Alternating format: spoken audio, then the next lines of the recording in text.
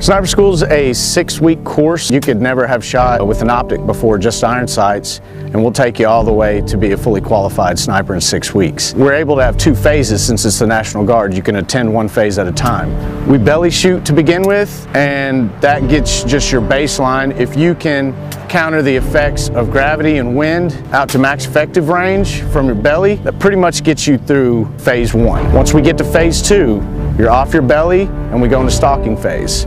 So dynamic shooting, rapid target engagement, and also field craft. The sniper competitions are a little different than the courses of fire that NGMTC runs, in that we need to have totally different courses of fire every year, because snipers are problem solvers. If we give them the same course of fire every year, they're gonna crush it, and it's not a learning environment at that point. These are expert shooters.